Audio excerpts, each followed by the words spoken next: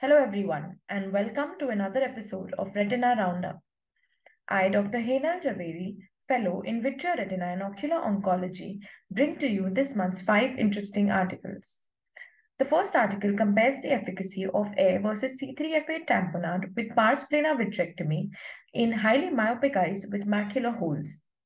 In this retrospective study, 63 eyes in A group and 63 in C3F8 group were further subdivided according to hole diameter and axial length.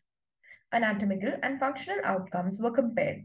The mean follow-up period was 17.16 plus minus 17.9 months.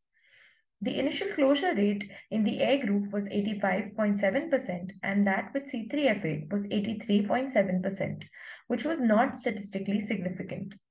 There was no difference between tamponades in the same subgroup as well.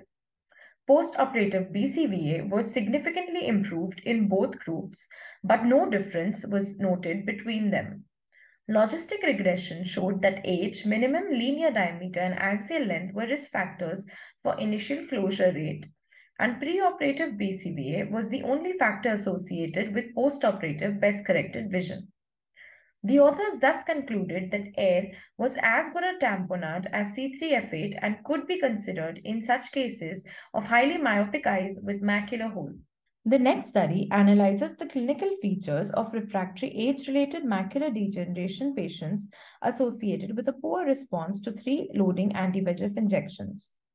90 patients treated with 3 consecutive anti-VEGF injections were divided into 2 groups, that is, with and without residual fluid on OCT images. The choroidal thickness on OCT differed significantly between the 2 groups. On OCTA, the presence of branching, loops, and a peripheral arcade differed significantly, and logistic regression analysis showed that the initial choroidal thickness, presence of loops, and peripheral arcade was significantly associated with a poorer response to 3 loading anti-VEGF injections in typical exudative age-related macular degeneration patients.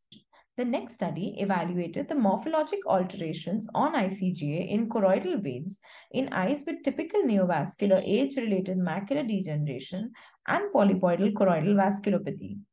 The study included 36 eyes of AMD, 34 of PCB, and 59 fellow eyes. The mean subfoveal choroidal thickness was found to be 167 microns in AMD and 219 microns in PCV patients. Macular anastomosis was common in both. Dilated halar veins were numerically more common in PCV patients, while vascular caliber variation was numerically more common in AMD. The presence of all 3 features was more common in the presenting eyes with PCV compared to AMD, and on multivariate analysis, every increase of 100 microns of choroidal thickness conferred a 2.75 risk of having all 3 features present. Choroidal vascular remodeling is common in both AMD and PCV patients, but it may be driven by different stimuli. The next article compared the technique of embedding versus conventional ILM peeling in 23 and 17 eyes respectively, having lamellar macular hole with associated epiretinal proliferation. The mean follow-up of the patients was 23 months. The preoperative BCVA and central retinal thickness was similar between the 2 groups. The BCVA at 3 months and at the final visit, as well as the central retinal thickness, was significantly better in the group that underwent embedding. 5 eyes in the conventional ILMP group developed macular hole postoperatively, while no eyes in the embedded group developed the same.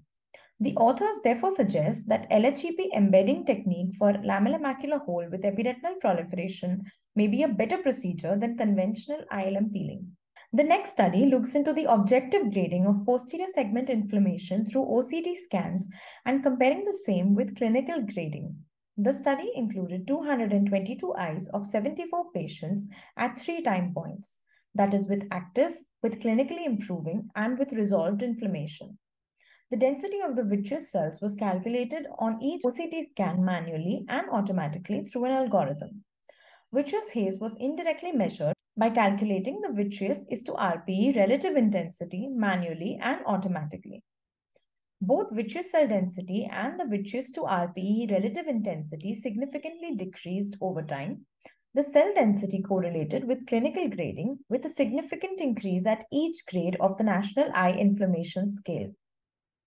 The vitreous to RPE intensity was positively correlated with the clinical grade overall, but there was no significant difference when comparing the continuous grades of the NEI scale.